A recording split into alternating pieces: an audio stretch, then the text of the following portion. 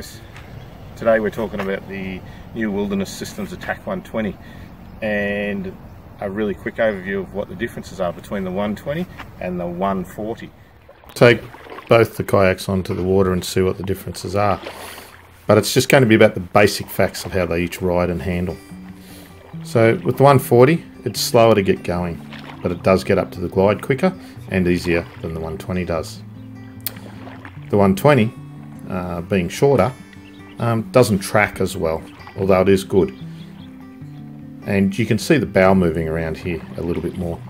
But ultimately, this makes the 140 a better craft over longer distances if you're paddling. The 140 is also quicker than the 120, but the 120 also wins out in manoeuvrability, as you would expect. It turns easier and you can stop it quicker. If you want information on the dimensions of the boats, I've got that listed on my first video. As a standing platform, paddleboarding, they're both very similar, although the 120 is much easier to manoeuvre. So turn, either going forwards or backwards when you're standing, or when you're sitting. If you're when you're fishing, if you're standing and casting, sight fishing, they're both really good platforms for this, and I've got to admit I can't really pick much of a difference in them here.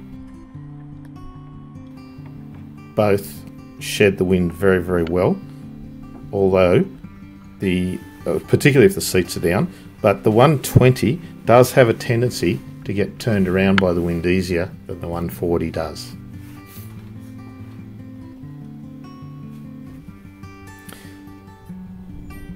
Sitting and casting, similar to standing.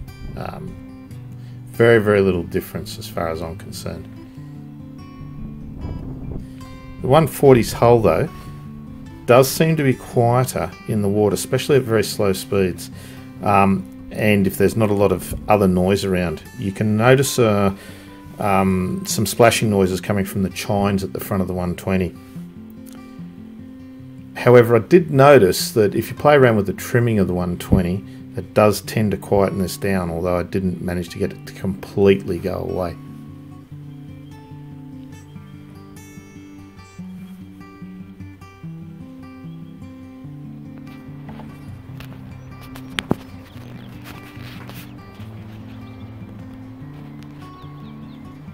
Really good kayaks.